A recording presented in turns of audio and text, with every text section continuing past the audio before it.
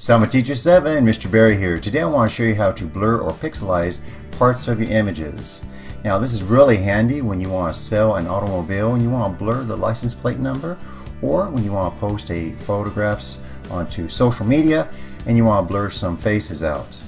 And it's all very easy to do with this one website, and I'll have a link to that website down in the description. By the way, if you're new to the channel, please click on thumbs up, subscribe to my channel, and see some of the other how-to videos that I have here for you. So here we are, we see a beautiful car, and we notice that the license plate number says Fast 3.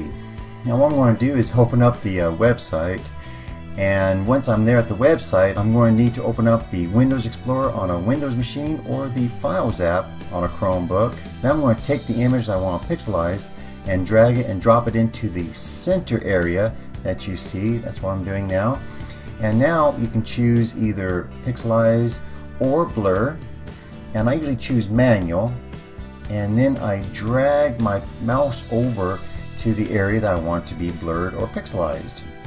After that, you can save it, and it will save it to your hard drive, where then you can upload it and post it, being confident that your license plate numbers are blurred. Boy, that was quick.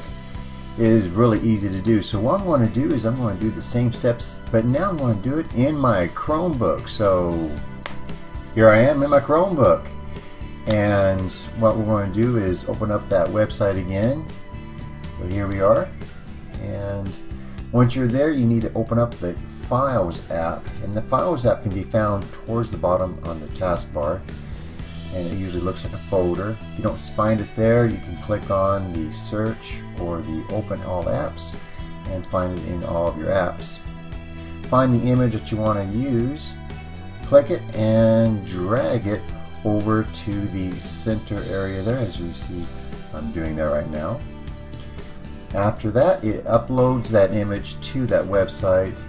Now I can click on the option that I want. In this case, I'm going to go pixelize, then manual, and I'm going to drag my mouse over to the license plate. And now I can click on Save File. It really is that easy to do. Hey, and if you like these types of videos, please give it a thumbs up. Comment down below because I love reading your comments, and subscribe to my channel if you haven't done so already. Thank you very much, and bye bye.